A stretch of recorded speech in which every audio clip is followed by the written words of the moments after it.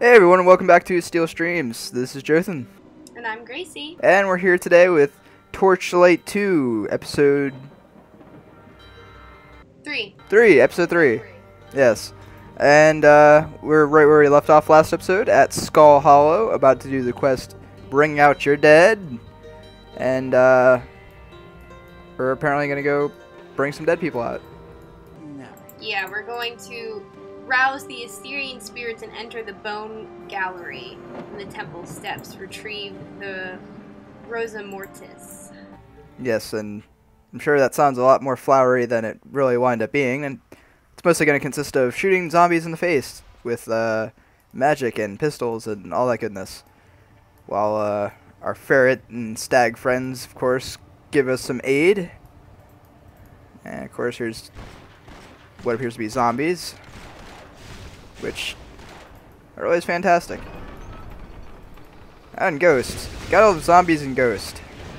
Feels like an episode of Scooby-Doo, which I believe we've covered plenty of last episode. Yeah.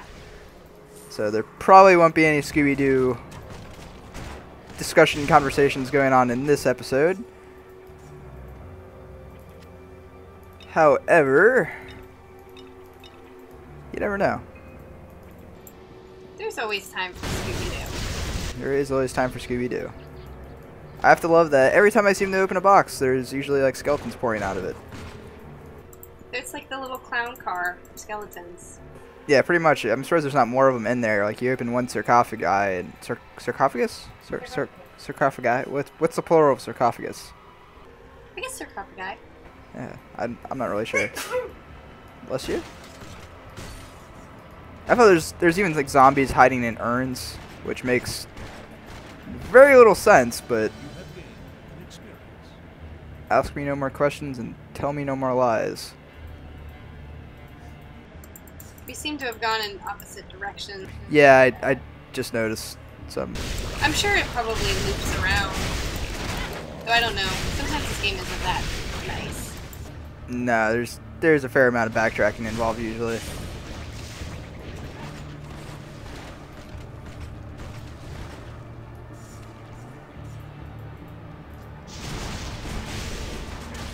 Ouch, that guy hurts very much. Don't care for fire shooting skeletons. It's even worse than normal skeletons. Skeletons are usually bad enough.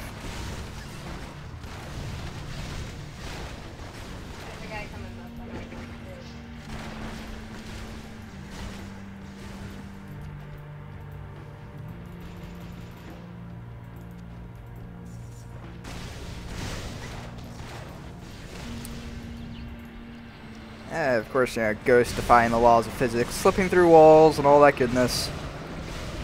Doing what ghosts do. They do best. I do wonder what it's like to be a ghost, though. Like, if you can just be incorporeal at your leisure and pass through walls, but then still apparently hit and kill people. You think it would kind of work one way or the other, honestly. Either you can physically touch things or you can't. Yeah, they seem to kind of like make it up as they go. Hey, I think it's bad enough these skeletons love to just play dead and conveniently show up. We're going to skip that for now. We're gonna backtrack here and check out some of these other paths we missed. 'Cause there's always the quest for epic loots. There seems to be some kind of awesome chest down here. Oh, goodness.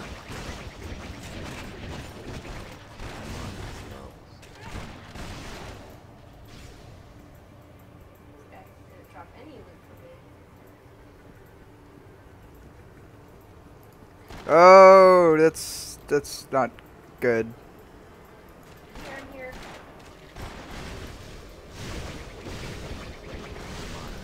These guys are glowing a fair bit, but they seem to be regular mobs for the most part. They've just got armor. They're skeletons with armor. I was kind of concerned. I turned around the corner and saw several glowing mobs rushing at me. I thought they were all champion mobs. But it was not the case. That guy is. He does not look friendly.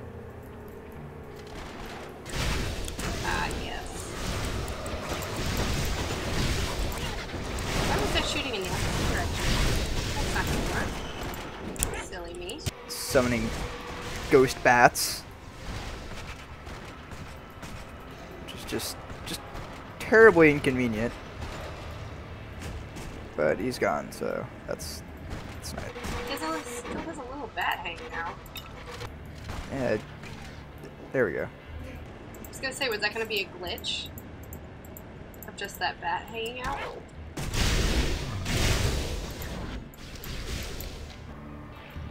I haven't really run into too many glitches or bugs in this game so far. This map is ridiculously huge, but I haven't had too much technical trouble with this game actually. It runs really well.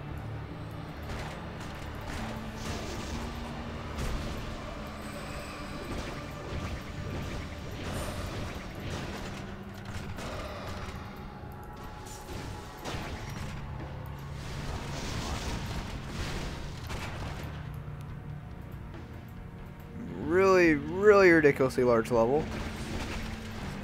This is all just a side path. We didn't even have to go this way. So we're getting that champion Who's extremely slow.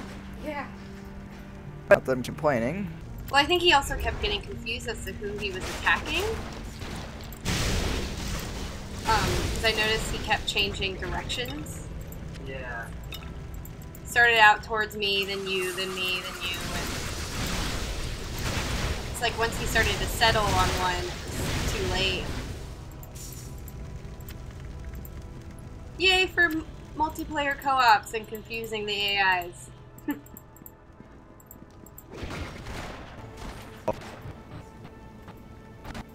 It's kind of a lackluster pathway there. No epic loot, just a bit of gold, and this side is more ghost and disgusting slug things. A little bit more gold. Really. So I feel like a total uber noob because I just realized instead of clicking everywhere, I could just hold down my left mouse button to move.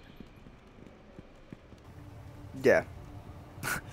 That is the case. You can't. I didn't realize that. I was clicking around. You're also coming from not having used a mouse before, though. Yeah, that's true. First time we played this game, I actually didn't have a mouse. I didn't actually bother getting myself a mouse until we started this channel. So I'm not. I wouldn't say that I'm not used to a mouse. I just clicked everywhere. Yep, I used my touchpad, which is why I'm also a bit of a noob to Heroes of the Storm, because I was pretty much told that that game was impossible without a mouse, so I didn't even bother with the touchpad for the longest time with that game. Could you imagine playing it with a mouse? Or without a mouse? Yeah, I'm sorry. Without a mouse? I could. The problem was that even on my trackpad, I didn't really have the right click down. Right click was kind of hard to do, and different games, it seemed like, had different mechanics of the right click. Some would be, you put both of your fingers down and tap it twice, and in some games that worked, and then in other games that didn't work. Then I have to do a shift click, and it just, I don't know, I never really bothered. I was trying to play games fast paced and competitive as Heroes of the Storm. I can't imagine playing without a mouse. I mean, that trackpad is just not very good for ducking in and out of combat. Yeah. I mean, a game like this, it's a little bit more leisurely. You could probably get away with it, but Well, I did get away with it. We practically played the entire game. yeah, that's true. Actually, I wonder how far we got into this. I think we were at Act 3. I really don't even know how many acts there are in the game.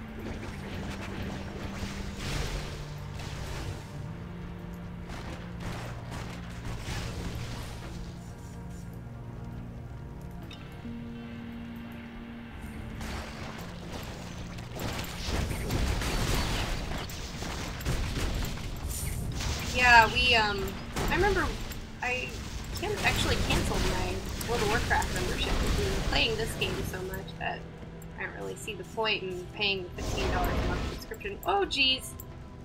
I didn't mean to do that. Oh, there you are. I think... I was gonna say, I believe this is a trap. Oh, of course. It's a trap!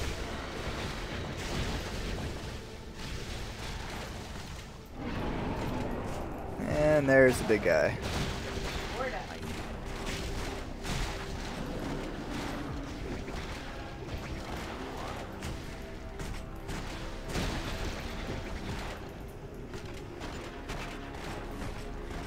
And he loves his stuffy, is his description there.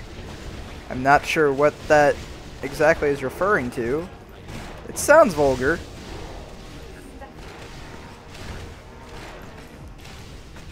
Maybe a stuffed animal, I would hope? I am running low on mana. My mana is low. And I've been using my potions, but you're kind of having to use it faster than it can regenerate. It's a bit difficult.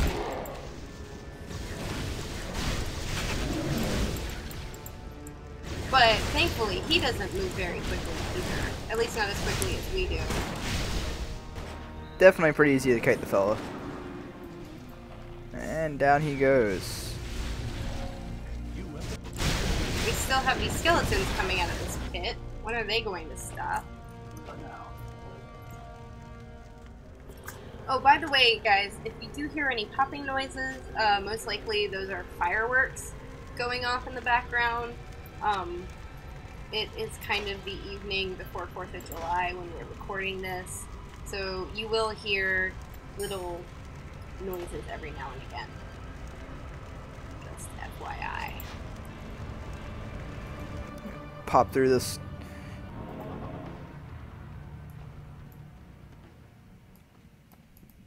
What have we here? Talk to this fellow. Bring out your dead. I'm not dead yet. That's probably one of my favorite movies ever. Nobody will be. Man, so one thing you guys might not know about me, if I haven't mentioned it before, I am a resident advisor at a college, and don't worry, I'm a cool one, but we do movie nights where each of the RAs pick a movie that we play in the theater of our college. And the very first movie I picked was Monty Python and the Holy Grail. And I was thinking that it was going to get a huge turnout because it's a cult classic. Who doesn't love Monty Python? One person showed up. And I feel like if you are someone who is excited about the college experience, I feel like that sums up the college experience pretty accurately. Anything remotely good and fun, nobody would be interested. That's a shame. They wouldn't know a good film if it bit them on the rear end. Which is funny because about a third of our school are film majors, so... But yet they don't know what good movies are. Your pet is back from town.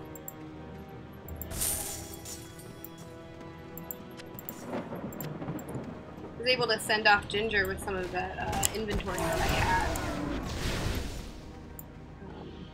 Brought me back some gold. At some point I will buy some pretty nice stuff. Seems like most of the stuff that we pick up is vendor trash anyways. These guys are interesting. I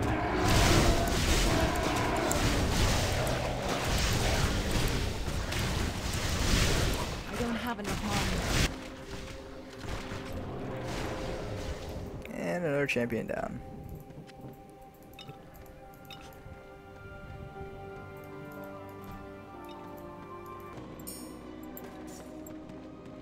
So to fill up a little bit of the the time here, I have to tell you guys about this movie we went and saw today.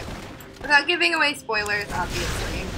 But Joa and I went out and saw Finding Dory today. Now, probably by the time this is uploaded, it might not be in the theaters anymore, but holy cow. So the theater was packed with children. Children of all ages, including us. And yes, I include us in that children description. But I feel like the children do not appreciate how much of a feels trip that Finding Dory was. Because it was. It was very much a feels trip that I did not get a permission slip signed by my parents that said I could do. I cried like a baby. But I'm sure we'll have a more comprehensive review coming up soon. But just know that it was an excellent movie. And if you're even... you know what? No, I'm not even going to say if you were a fan. If you've seen the first one, it's worth it to go see it. I could see where it does... Definitely is not the kind of movie that makes sense if you haven't seen Finding Nemo. But I remember... I think that movie came out 13 years ago. I might be wrong. Which means I was about 7 years old when that movie came out. So it's super nostalgic to try to go back and see it. But then to just like remember the story still so well, I think it really says a lot about the impact that that movie in particular had on people. And I would say that it's got a good commentary on at least maybe pollution a little bit, and it's a very subtle commentary. It's not like it's screaming in your face. It's not quite Wall-E level. Yeah, definitely not. That's the point of the entire movie. It's much more subtle, and it was just a really well done movie, and just gave credit to the original, while also being able to be a little bit of its own thing. I don't have enough mana. I'm out of mana. These bad boys have shields. You have been unexpected.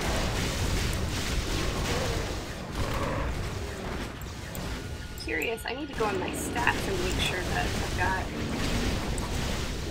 all my right stats up. But it seems like my attacks are taking a lot of mana, and maybe because I've changed attacks, I'm not using that basic fire attack that I kind of was being thrust into. I kind of opted for more of the electricity panel. I know I was kind of... Ooh. Secret room. You've come across all kinds of secrets. So much gold!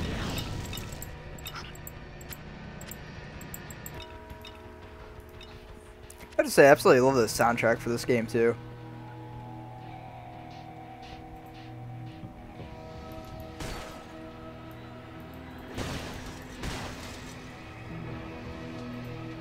It's very, kind of grungy, lots of, like, string supplement in it. Pretty classic dungeon crawling music.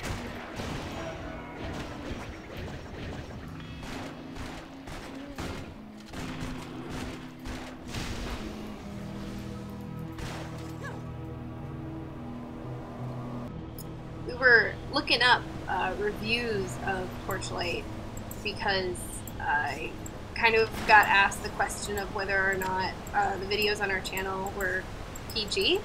And so far, yes, all of them definitely are. This one was the one that we were a little bit skeptical of. But just because of the gore and the exploding enemies,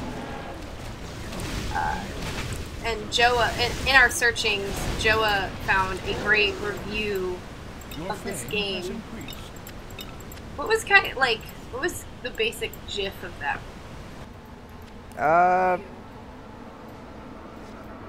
I'm honestly having trouble recalling. It was something about how Yeah, it's a ripoff of Diablo, but it's a good ripoff of Diablo. Oh yes, it is certainly a Diablo clone, and I mean it's kind of to be expected considering a large portion of the development staff actually were the original creators of Diablo and Diablo 2, and they left, I believe, when Blizzard North had shut down and closed their offices, and some of the staff from that went on to make Hellgate London, which I did not play back in the day. I believe it was subscription based, and that was probably what held me off from it. I can't quite recall though. Another portion of the game developer staff, however, came and made Torchlight 1 and then later on Torchlight 2. And I think a couple of them went on to make Fate, which is another Diablo clone. And was fairly good in its own right, but I think Torchlight definitely stays closer to the original trappings of the genre. Find another secret room? Hey, look at that.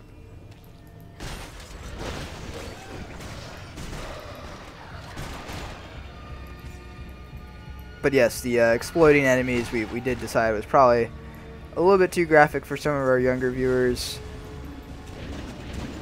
But there's plenty of other content on the page.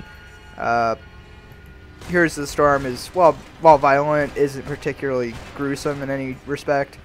Everything is pretty PG as far as the violence there goes. I'm not sure it's the content of Detective Grimoire.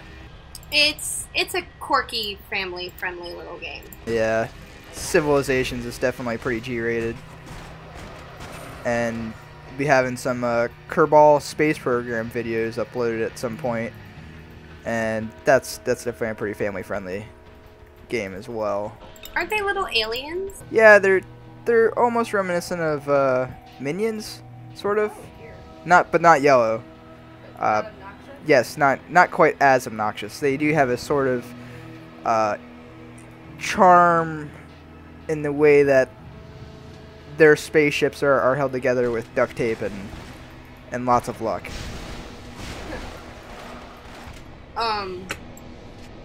When you said that, it made me think of Codename Kids Next Door. You remember that little show? Oh yeah, it was a good Cartoon Network show. Yeah, where they applied everything they built everything out of 2x4s, even called it their 2x4 technology. Yes, yeah. And lots of duct tape and found objects. I remember thinking that was so neat and wondering if any of those little gadgets were even possible. Is that show even still on? No, I don't believe it's been on for quite a while. Well, it goes to show how much I know.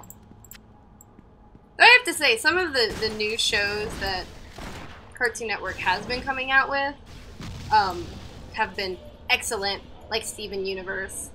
I am a big Steven fan, because how can you not love Garnet? She's the epitome of love. She is literally the embodiment of love, and how can you not love that?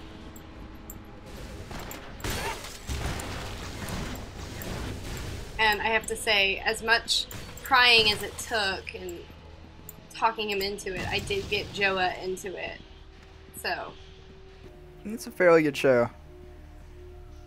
Although I am excited for Samurai Jack to be heading back on the TV. yes, that was. It's kind of a shame that they ruined the Powerpuff Girls reboot. That was a classic show, and to see them turn it into what they did was pretty disappointing. But I'd still love to see like a return of Dexter's Laboratory. That'd be another good one. I think the failing of the original Powerpuff Girls was really, or the first reboot that they tried to do, the one that we don't talk about, with the really spiky horror line in animation style. I think people just got so turned off that it was exactly the opposite of what anybody wanted for the Powerpuff Girls. And then in this new one, it was just so, had so many problematic undertones to it in the way that they interacted with some of the characters and the way that they designed some of the characters. Obviously, I was a huge fan of the Powerpuff Girls growing up. Bubbles was my favorite because I'm narcissistic and I like blondes because I'm a blonde. Don't question it. And like there was definitely some problematic things, you know, with him being the devil, obviously. Being a kind of a gender non-conforming character, or at least one that didn't keep within binaries of representation, but also that parallel between him supposed to be resembling the devil. Obviously, you can see where that starts to become problematic. Ooh, this is the secret wall one. This puzzle is not very fun. I remember you did better at this than I did. Yes, so you do what you need to do, and you tell me what you need from me. And I will continue talking about Powerpuff Girls. And so the new series had those same problematic elements to it that existed before. So I think that kind of really turned people off of it. But I don't know. I haven't really kept up with much of what people have been saying about that series. It's too much.